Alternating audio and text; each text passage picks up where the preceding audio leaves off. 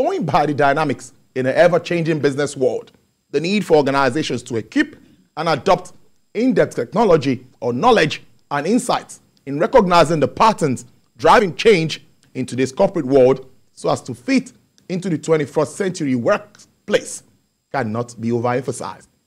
As diversity, equity, and inclusion are essential principles to the success of today's business environment, FITC, a world-class, innovation-led, and knowledge-driven institution, have continued to take the center stage in providing innovative and technology-driven programs aimed at developing and equipping individuals and organizations for business performance and growth.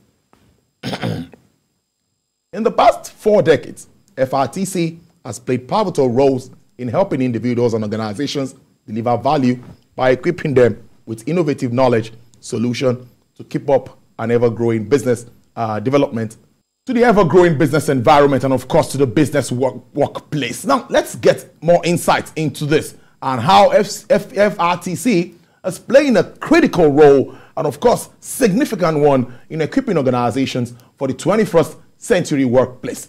I'm being joined by the right person. And she's the Managing Director, Chief Executive Officer of the Financial Institutions Training Center, FITC, Mrs. Chizo Malize. Thank you so much for your time. Thank you for having me. It's good to have you in the studio again. Thank you. Always good to be back. Yes, I think after COVID, pre-pandemic, and all of that, technology is taking center stage. And that's what we've seen in organizations. Now, what's your take about this development? How the rise of technology will change the work environment? Thank you very much for having me again. Technology has totally changed the way that we live life today. It has changed the way that we work, the way we engage. It has also changed the way that products are designed. We have seen a lot of changes in new products that are predominantly technology-led, platforms also, and service delivery to clients that are technology-led. Technology within the workplace has also made it, brought changes to the way we work, what work is, and where work is done. So what work is today is not traditionally moving files from point A to B, but being able to leverage technology to make resources and results and impact and outcome happen without even leaving a spot. It has also made significant impact to who does work. So technology means that so much that individuals can physically do today can actually be done by robots. Technology has also created opportunity where people are able to do much more through digitization, for instance. So you do not have to have information physical. You can have every single resources digitized, and you can have ease of access. And so pandemic, the COVID-19 has brought all of this to life because in organizations realize that they do not really have to be physical.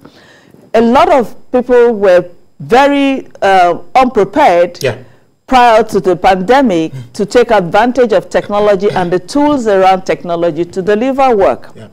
And so with the pandemic, a good number of corporations, up to 80%, had lost so much traction because they were confused. While corporations and businesses shut down and needed time to recalibrate, many did not find their way.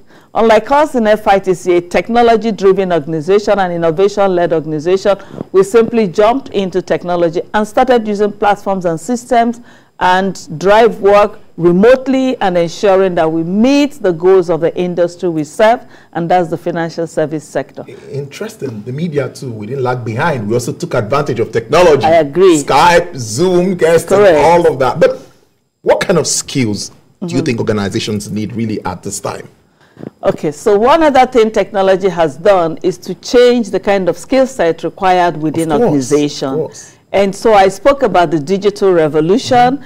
The digital revolution is impacted through other means of doing things. We've seen robotics is very important now. Artificial intelligence is top burner.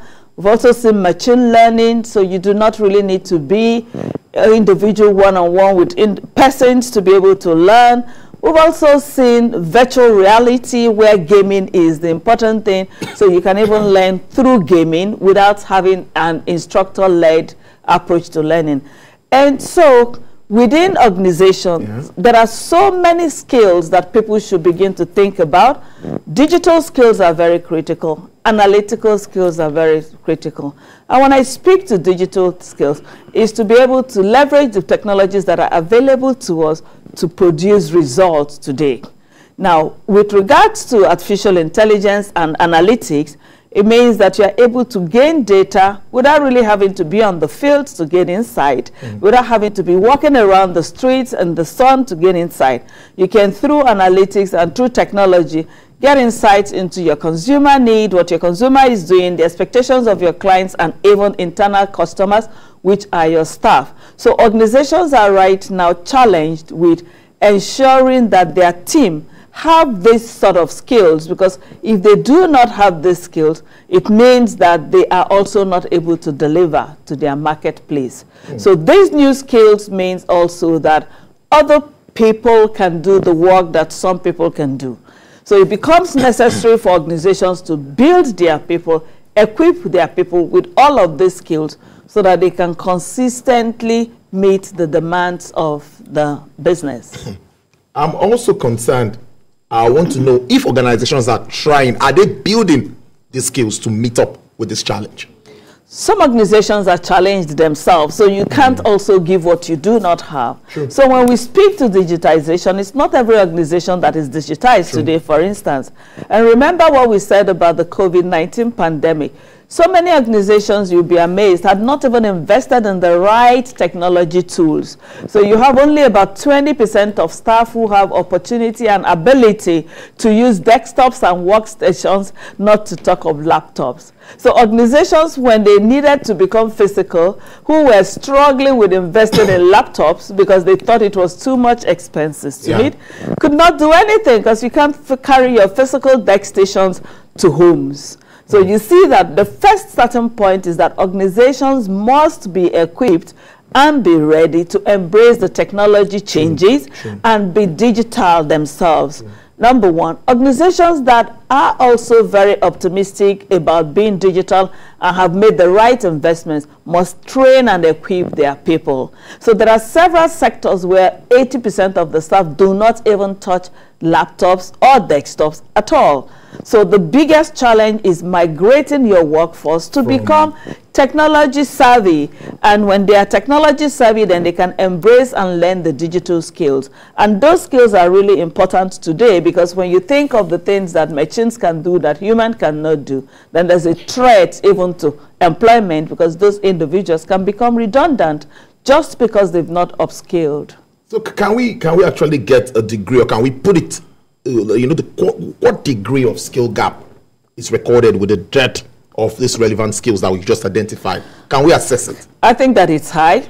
It is really high in the sense, it is significantly high in terms of what technology has done. So as technology is bringing new ways of work, there are people who do not make this commensurate investment in infrastructure and resources that are required, in training and equipping their people to learn to man machines, or even to learn the skills that are technology driven. So if you think about the number of organizations outside of the private sector, for instance, who are in the public sector still not embracing technology because of the sheer size of the capital assets in those areas, in those sort of sectors.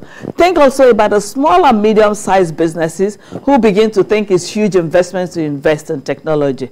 The scale is huge and the scale is high.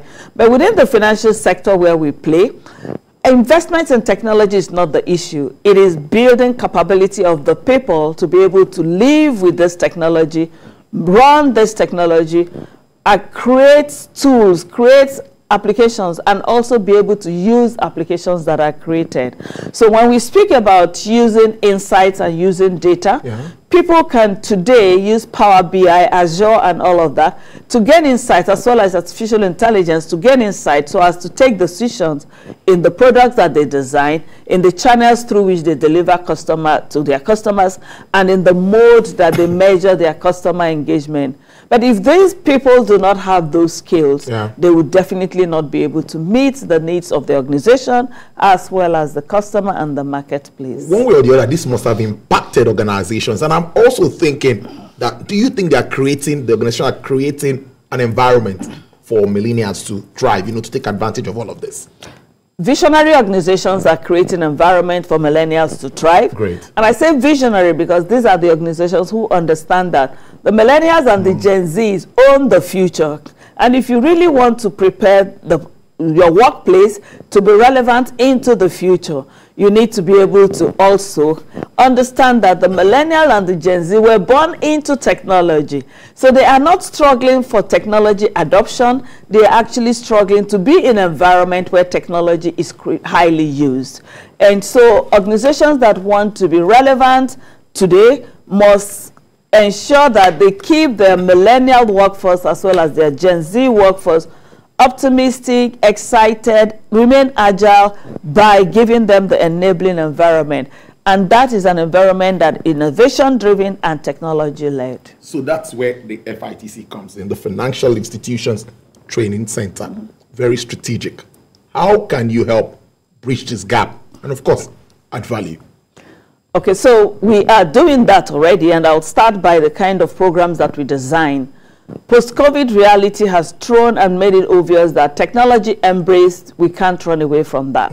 So a lot of our content are built around technology, around innovation, even in the traditional programs that we deliver, such as risk, compliance, technology programs are also worked in there because every single thing around the world today is delivered through technology.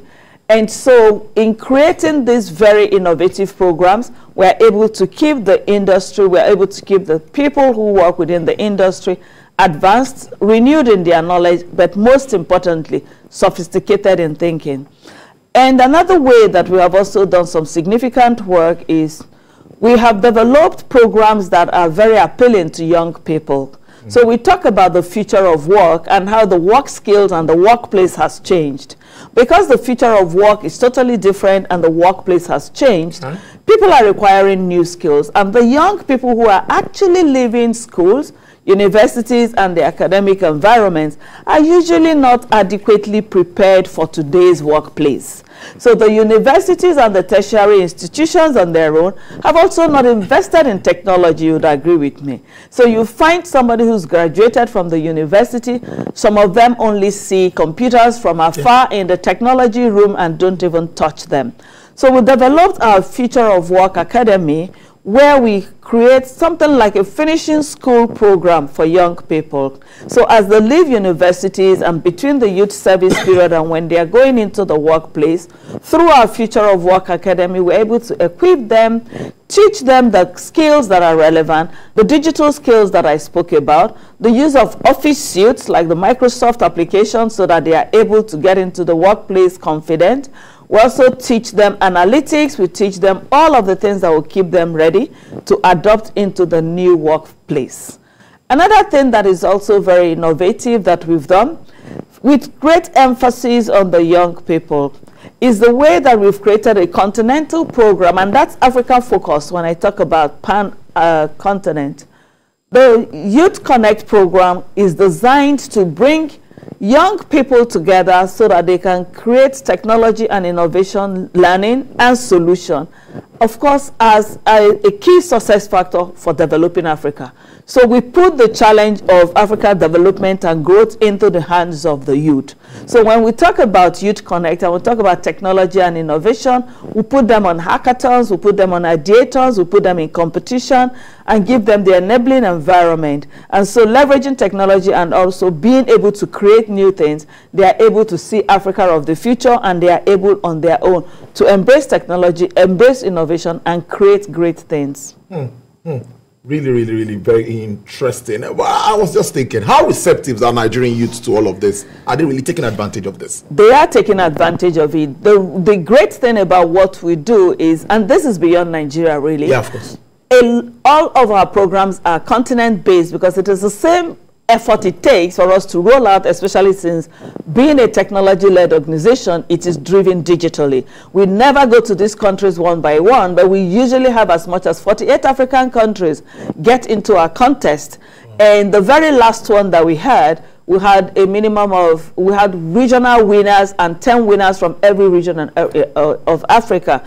And they are not only demonstrating their capability and love and passion for technology and innovation, we also give them the opportunity to learn more. So we partner with organizations like IBM to say, for all of your winners across the whole of Africa, we're going to put them on another 3 months program of design thinking and more technology experiences and exposure. So the young people are very curious, they get on it. The organizations that will adopt them after they've gone through these programs are great for it. They also, within the financial service sector, we've got quite a lot of partners who are like, great things you're doing, we're happy to be on this one.